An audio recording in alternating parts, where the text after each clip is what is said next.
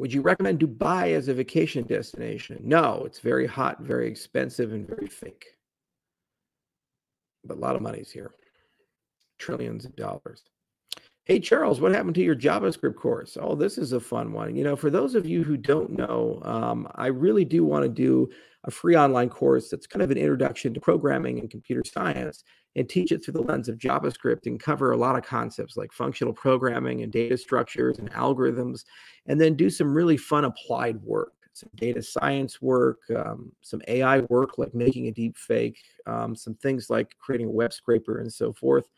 And I think it'd be a lot of fun to do that. And you can go through a gradual iteration. So you start with stock JavaScript, and then you teach them TypeScript to teach type theory.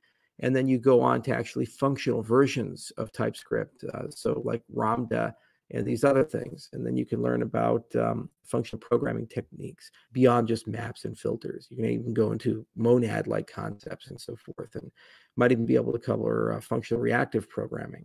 Now, in all things in life, my ambitions are usually larger than my available time. And so I just haven't had the time to even think about it, but it is something I want to do.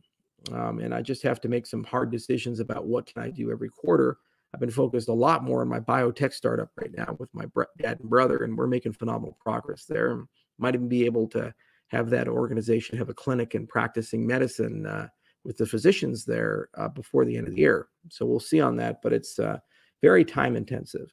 Ranch is also taking a lot more time than I thought. It's very large, and it was quite worn down when I bought it. So I've been slowly but surely upgrading it and having to learn how bridges work and roads and pavement and all these things. But it will come.